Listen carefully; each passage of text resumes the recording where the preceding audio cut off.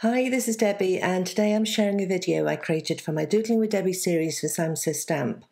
I have two cards to share with you that use simple striped backgrounds as the key feature. I think the important thing with backgrounds such as these is to get a cracking colour scheme to work with.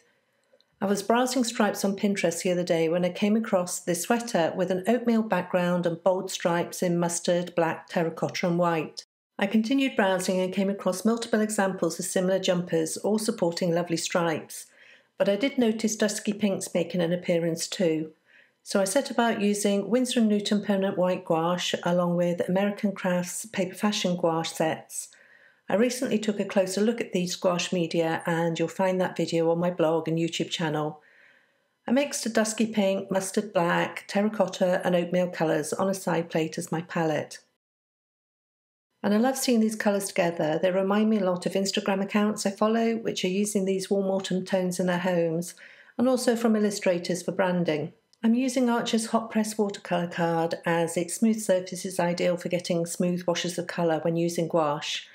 I am terrible for being able to paint, draw or cut straight lines, and so I marked the painter's tape I'd use to adhere the card to a board at regular intervals in an attempt to keep my lines straight. Having said that, I'm not too worried as I think one of the key elements of stripes such as this is their hand-painted look. A little imperfection works in your favour here, giving that quirky hand-drawn look that's so popular. I then painted the Archer's card with a layer of oatmeal mix. I kept the paint of a creamy consistency without using too much water to get the best coverage. I then dried this layer and set about painting a stripe of each colour from my test swatch, drying each layer before moving on to the next. As I had used the oatmeal colour for my swatch for the background, I used white as my fifth stripe. Gouache is a watercolour medium, and you can see here that as I brush the stripes across the page, the stiff brush and moisture from the new layer reactivates the layer below.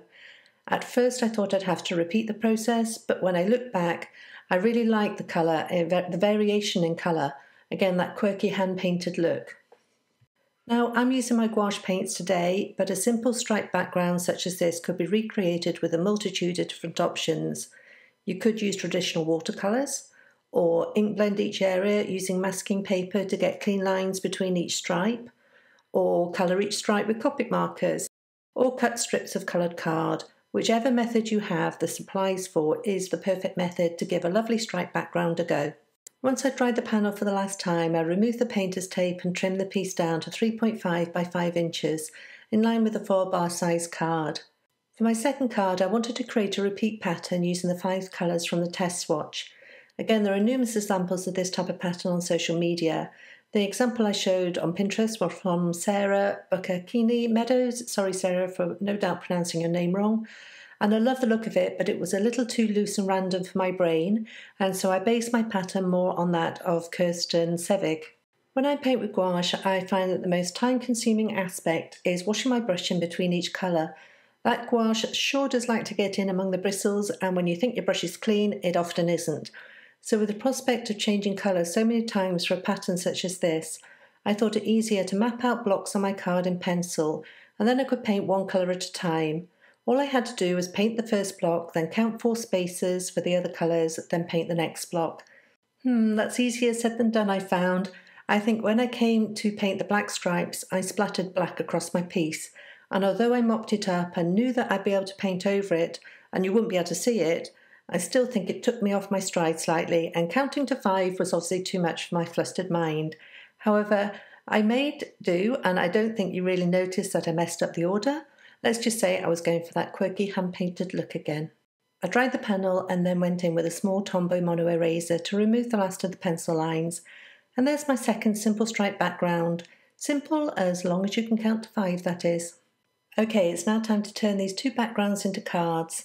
For the first wide stripe panel, I took the outline clustered leaves die and cut it from ivory card. I added Gina K Connect glue to key points and adhered the die cut to the panel. I then wrapped a piece of twine around the card and tied on the back, and I think this adds a nice touch of texture to the card. I added 3 of the leaves from the outline clustered leaves die offset and kept in place with more Gina K Connect glue.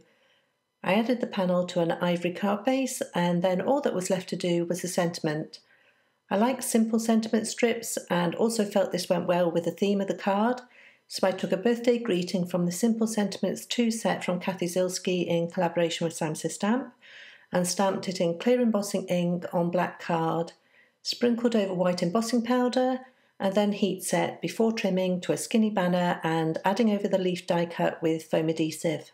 To embellish that card, I'm going to use Nuvo droplets, and here's a top tip for you. I often squeeze out favourite colours onto a craft mat and leave to dry overnight. Then you can simply peel the droplets off the mat the next day. This way the droplets are dry and you can fiddle around with their placement until you're happy before adhering them. Now the only thing is that when I squeezed out the droplets last night, I didn't have the dusky pink in mind yet.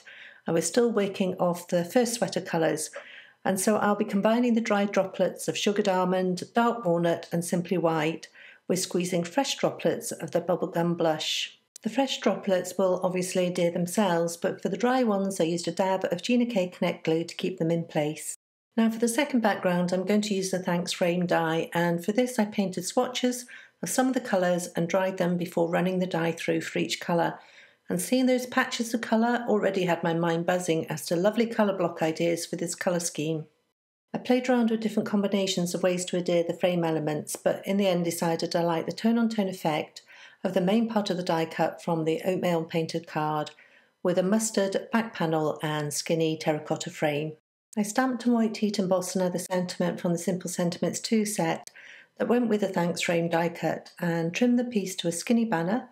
Then I added foam adhesive to the back of all the elements and mounted the panel onto a FOG card base before aligning the Thanks die cut top and centre with a coordinating sentiment strip underneath. I then used the same combination of Nuvo droplets, both the dry sugared almond, dark walnut and simply white ones, with a few freshly squeezed bubblegum blush.